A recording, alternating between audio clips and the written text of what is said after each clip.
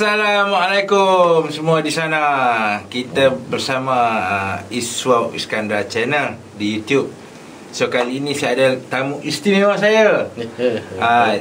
Nama brother ni adalah Mat Shah. So Mat Shah ni memang sangat popular orangnya. Kan? Dia seorang gitaris yang antara terbaik lah di Malaysia ni. Okay? Dia among the hot item, orang kata hot item daripada segi orang memerlukan perkhidmatan dia untuk bermain di live, secara live, dan juga di studio work lah, di rakaman studio. So sekarang ni kita minta Bang Shah ni, yang handsome ni, menceritakan pengalaman dia kan, macam mana dia terbabit dalam dunia ni, dunia industri muzik ni. So beliau adalah anggota kumpulan ZODIAK dan SOS. Tapi biarlah tuan badan cerita sendiri. Okey, silakan Cik Shah. Kenalkan diri. Assalamualaikum, saya Shah, gitaris kumpulan ZODIAK. Ya, terbaik ni. Nobat. Okey. Saya merakam album pada tahun 1989. Kita berjumpa time tu katnya kan? Dan juga so persahabatan ini satu perjalanan yang jauh, daripada 1989. Berapa tahun? Berpuluh tahun ya. Kan? Okey, so Shah cerita sikit. Asal mana Asal Kota Baru, Kelantan. Orang Kelantan. Okey. So macam mana yang boleh tertiba di Kuala Lumpur? Cuba cerita sikit. Masa tu apa? Apa jadi masa tu? Masa tu saya masuk Yamaha, pertandingan Yamaha Explosion. Di sana ke di sini? Di sana, di Kota Baru. Okey. Dan lepas tu kita kumpulan kita terpilih untuk mewakili Kelantan lah. Terbaik. Okey, so dari Kelantan terpilih. Okey, daripada Kelantan ke KL tu macam mana? Lepas kita berjaya masuk final Yamaha Exposure tahun 88 di 19 tahun. Alright, okey, kita finalis lah. Finalis lah. Finalis ada 8 band yang berjaya ke final lah. Okey. Lepas tu kita orang dapat 2 kategori lah, yang tapi tak dapat pergi ke Japan lah masa tu. Finalis. Jauh langkah lagi.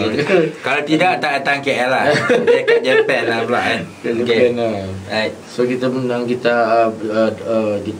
gitaris terbaik dengan vokalis terbaik. Terbaik. Tahniah. Okey. Dan lepas tu masa tu Fauzi Muzuki menjadi judge lah. Judge. Okey, ya. Itu pun salah satu yang akan ada dalam konten saya. Tapi cerita pasal lain lah. Tapi maksudnya sejarah perjalanan ni, orang-orang dalam industri ni, maksudnya gitulah, jauh lah semua ni. Kan? Okey, teruskan.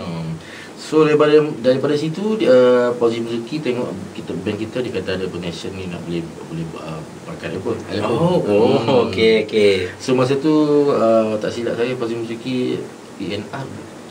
Ayalah, dia yang manager untuk EMI. Right. Betul. So kita sign kontrak lah masa tu, buat satu album. Berjodoh Bintang Hati.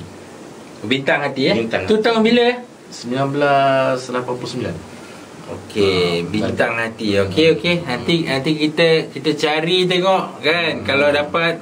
Okey, right. Dan seterusnya selepas daripada Bintang Hati tu sebab tu kita rakam satu album. Lepas tu kita macam dah pecah lagu. Dah pecah pula.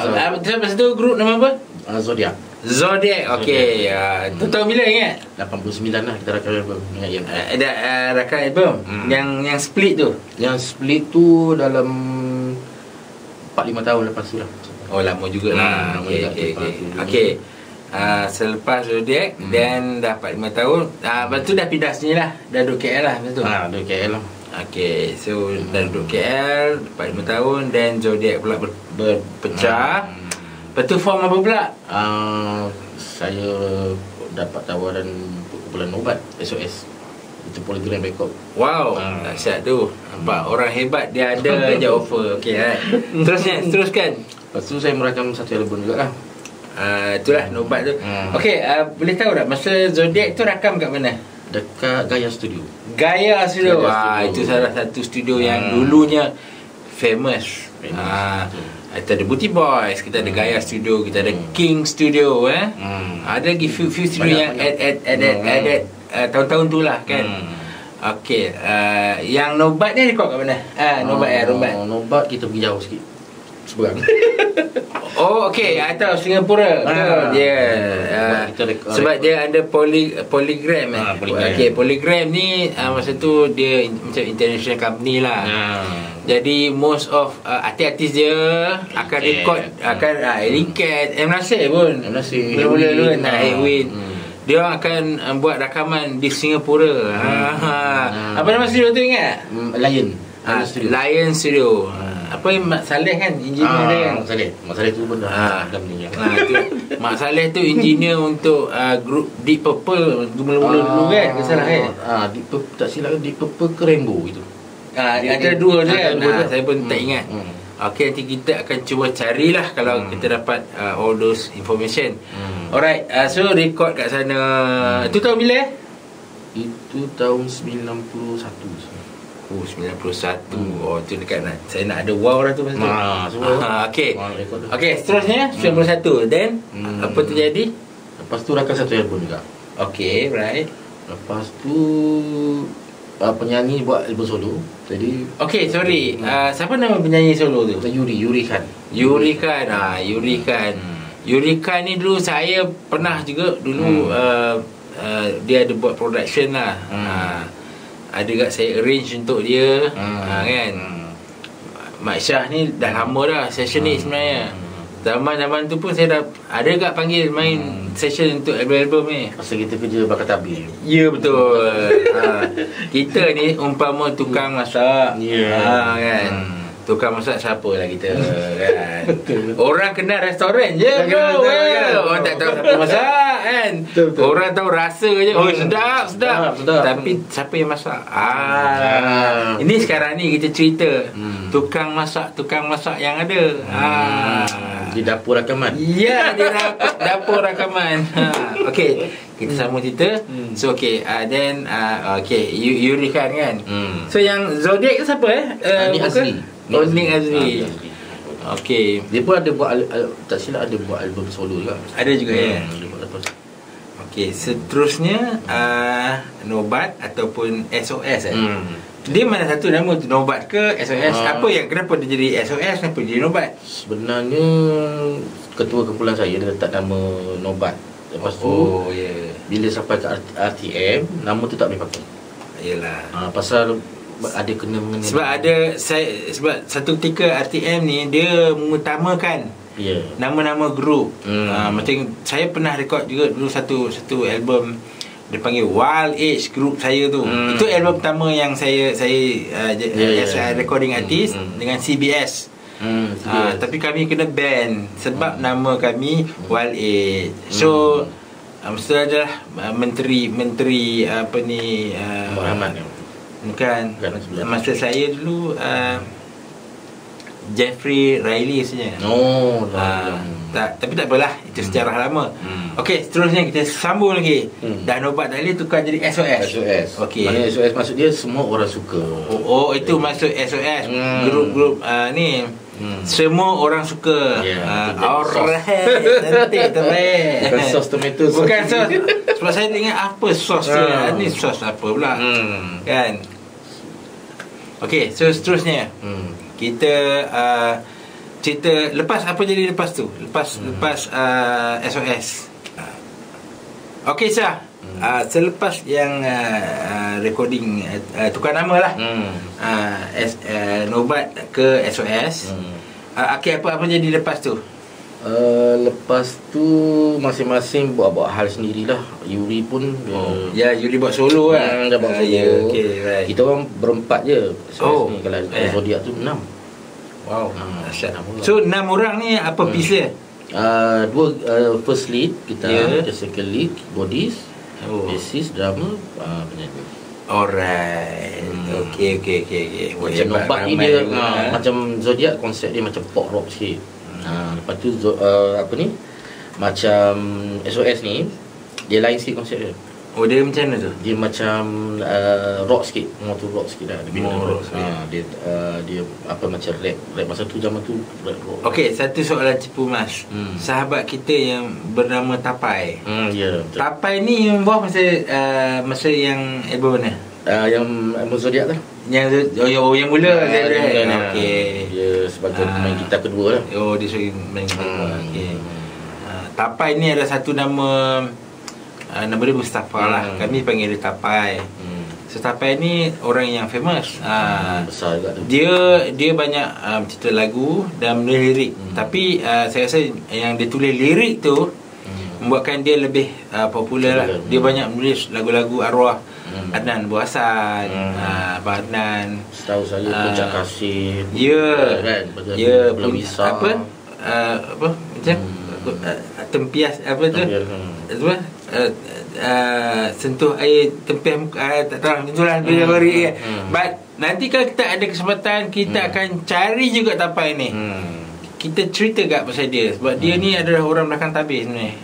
Tu orang kuat-kuat semua. Dia banyak terbabit lah masa tu dalam album ni Bisa. Bisa dia ada buat lagu. Betul. Jadi Mazlin tu tidak kan? Jadi Mazlin tu saya banyak daripada first album. Tapi jelah bekerja dengan Tapai ni semualah. Okey, sambung cerita ni. Cerita Shah lepas then Yurahan buat solo. So apa jadi lepas tu? Lepas tu dia orang dah balik Kelantan lah. Dia orang semua mesti. Okey, so Shah tinggal saya seorang je. Okey. So saya masa tu Shah dah berumah tangga ke belum? Masa tu belum. Okay. Masa tu tengah buat ni lah, apa ni, dia Sessionist lah. Sessionist betul. Ya, masa tu saya tahu. Shah akan berlari ke sana ke sini, sana ke sini. Sana pergi session, sini betul. Dulu zaman tu memang meriah sebab zaman industri kita tengah at the high. So banyak grup-grup buat rakaman, ada banyak berbeza, dan syarikat rakaman ni dia hidup. Sebab sini buat satu album, sana buat satu album, tapi satu album ni alright lah sebab masa tu kita orang kerja 10 lagu 10 lagu sini, 10. Jadi dia punya pendapatan tu okey lah, baik, alhamdulillah. Okey, terus lepas tu you jadi sessionist then lepas tu kita masa tu kita ada zaman kegawatan. Okey, 97 ke apa salah. Okey, masa tu ekonomi kita ni slow sikit, loading bos. Lepas tu saya lari masuk ke kelab perform. You main club lah, club gig lah. Okey, sebab dah banyak perform. Wow, dahsyat tu. Hotel sekitar itu bukan cacalan band yang dapat bermain tu. Itu sebenarnya satu iktiraf lah. Okey, lepas tu saya recording slow sikit lah, tapi ada buat, tapi tak banyak lah masa tu dia. Lepas tu concentrate club kan, main banyak lah. Tukar-tukar group lah. Masuk kontrak kat sini, ada main kat luar juga sama di Sarawak. So saya rasa bermain kelab dan bermain sessionist dalam album sampai sekarang kan. Sampai sekarang. So saya sebenarnya daripada artis rakaman dulu. Yalah. Di kelab setengah orang dia daripada main kelab tu. Dia terbalik ya. Terbalik ya. Ada macam kalau Syam. Yalah. Ini pengalaman. Dia tak tentu. Ada individu ni dia macam A, dia macam B. Betul. Dia timbul pengalaman daripada studio dulu, ada yang daripada kelab malam dulu. Okey. Kita cerita yang penghujung lah. Maksudnya pesanan Shah pada yang mana nak jadi sessionist ataupun nak jadi artis baru ni, ataupun orang-orang barulah yang nak berkecimpung dalam industri ni, persediaan mereka lah. Macam dia sebagai ahli muzik kan, Tak boleh ada main apa instrumen, drum ke, bass ke, gitar ke apa. Apa pesanan yang kita nak beritahu dia orang ni supaya mereka buat persediaan yang maksudnya perjalanan dia tu sebagai artis ataupun sebagai sessionist. So dia sediakan diri dia maksudnya ke arah yang positif. Maksudnya bila dia makin lama pengalaman dia makin mantap lah. So apa yang Syah boleh pesan pada ni lah pemuzik-pemuzik baru kita. Okay, silakan. Pemuzik baru kita yang penting sekali disiplin lah. Disiplin aja. Betul. Kita kena apa ni? Ya. Bila kata ada orang bagi job tu, kita kena apa ni?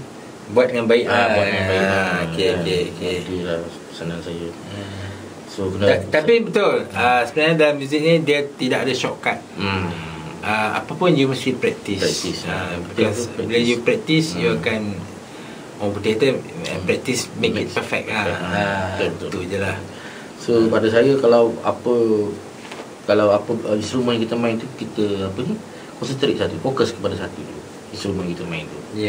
So jadi kita dah master instrumen tu.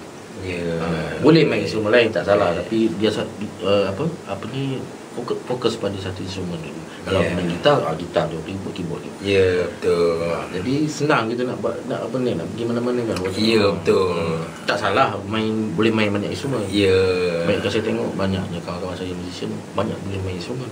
Boleh main drum, boleh main gitar. Betul. Tapi untuk nak ni kena apa ni? Untuk mahir satu-satu tu you kena concentrate lah. Betul. Okay, kita dah sampai di penghujung konten ni.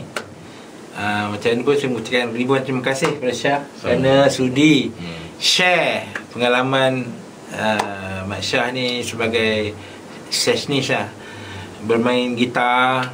Dia versatile, dia boleh main rock, boleh main pop, boleh main, bermain di club boleh, bermain di live gig boleh, bermain backup artis boleh. Sekarang ni ada main basking kan. So maksudnya berkebolehan yang jitu sekali lah kan. So okay, sehingga kita berjumpa di lain konten. Thank you Syah. Sama-sama.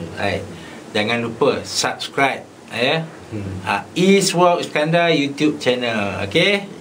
Alright. Syah ada channel? Belum lagi. Lepas ni kita suruh dia buat channel. Okay. Stay safe. Okay. Cepat-cepat daftar vaksin tu. Right. So sehingga kita berjumpa balik lagi. Okay. Assalamualaikum. Bye.